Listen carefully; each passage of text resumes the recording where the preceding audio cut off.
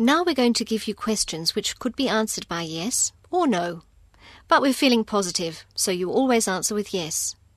So when you're asked, wohnen Sie in Sydney? You'll answer, Ja, ich wohne in Sydney. and when you hear, studieren Sie Deutsch? You'll answer, Ja, Sie studieren Deutsch. By the way, the Sie in that last sentence is not ambiguous, because if you were asking about a woman, it would be studiert sie Deutsch. If, on the other hand, you were addressing somebody formally, the Sie would have a capital letter. As you can see, the different endings and the capitalization of the polite form Sie are there for a reason. Let's start. Wohnen Sie in Sydney?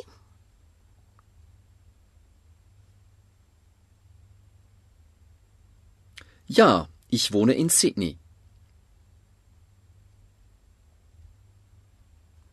Studieren Sie Deutsch?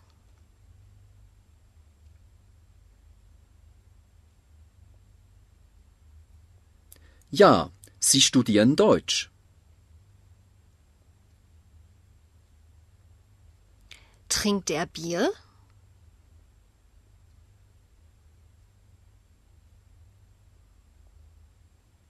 Ja, er trinkt Bier.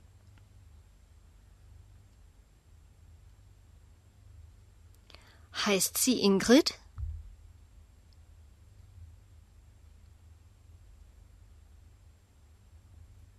Ja, sie heißt Ingrid.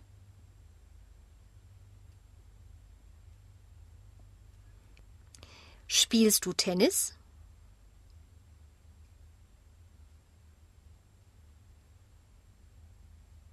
Ja, ich spiele Tennis.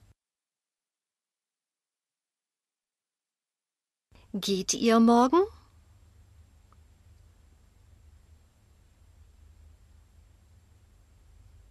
Ja, wir gehen morgen.